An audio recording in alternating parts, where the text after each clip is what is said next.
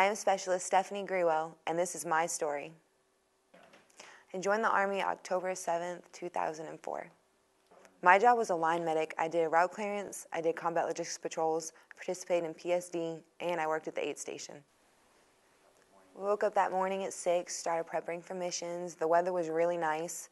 It wasn't too cool, it wasn't too hot. It was just nice weather. It was the day after Thanksgiving, so we were all in pretty good spirits because we had Thanksgiving off.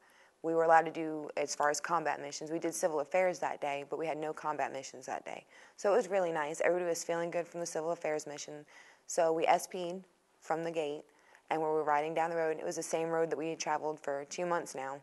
So everybody was pretty familiar with it. We had never had problems when we were getting ready to have problems at.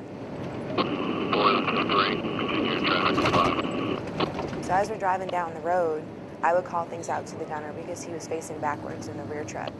And so I told him that a marketplace was coming up and that it looked really crowded. It was a marketplace and there was an IP station across the street from the marketplace.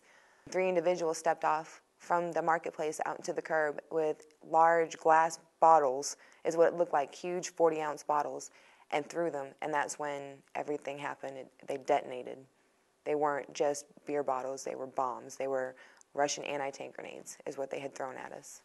One hit the engine, one came through the TC side of the window, and one came through the gunner's hatch. Once they went off, everything kind of went black for a second, and then there was a great big orange light in the front of the vehicle because it was on fire. And then I felt burning in my face, and my arms and my legs, and I knew that I was alive because I felt burning. We couldn't get a hold of anybody on the radio, so I got out. And once I got out, they started shooting at us. I got out, I pulled the driver out and put him into safety because with the door open, it's up armored. They could have safety on the other side. Once we got back into our battle rhythm and there was other stuff going on, different IEDs, different instances where they needed medics, you stop focusing on all of it and you just start getting into your battle rhythm.